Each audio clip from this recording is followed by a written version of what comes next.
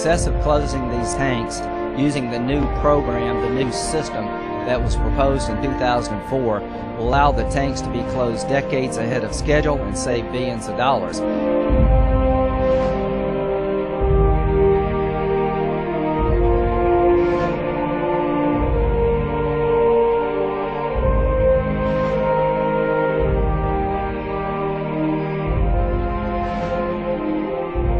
This really represents a risk, and getting the waste out of these tanks, formally closing them, we're closing a chapter in the site, and we are reducing risk. So this really is about meaningful work that reduces risk, and that's really what this is about.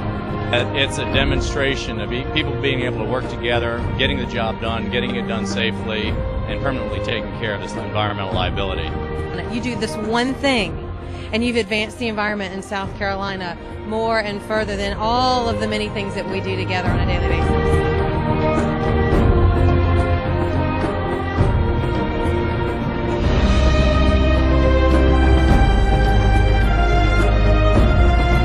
It's an amazing teamwork effort.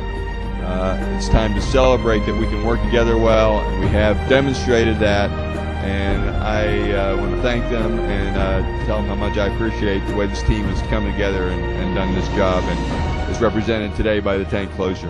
When you look back on your time here, I hope you realize what you accomplished. This is a very big deal for the environment and for the taxpayer.